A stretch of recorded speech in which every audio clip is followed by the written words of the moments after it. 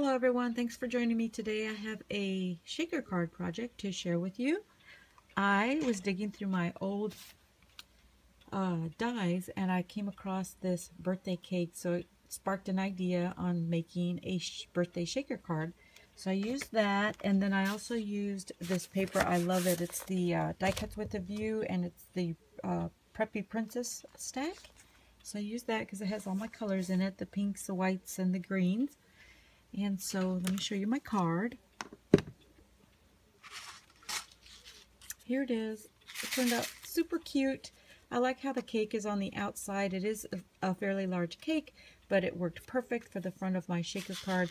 The only thing I put on the inside was the paper from the stack, and it's a beautiful paper, and then I added my sequence bits in there. So then I cut out this birthday wishes with my Curio and ran it through my little Xyron, which is this little sticker maker, and adhered it to the acetate on the front. So that is super cute. I paper pieced the cake into different layers with the chocolate for the main cake, and then just decorated it with the other paper from the stack. So it's a beautiful stack. And then I did make a shape card with one of my dies, and I cut two pieces of this scallop shape, and then what I do to attach the two pieces to make it into a card is I'll just score it at the top and glue this top portion to the front piece, and that way you're able to open it. So that's my card. I just wanted to show you quickly how I made the frame, and I just got two of my rectangle dies, and then I just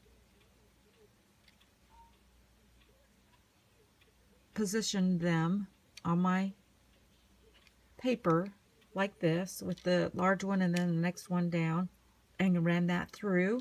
It did leave a very narrow border, and I had to cut my foam tape.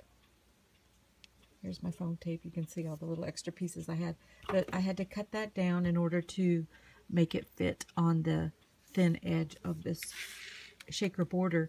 You can go down another step for the shaker or the dies and make a thicker border. It does make the opening of your shaker a little bit smaller, but I think it'll still work. I'm going to give that a try on my next card. This is the only set of rectangle dies that I have, so I had to work with what I have, but it still came out adorable, I think.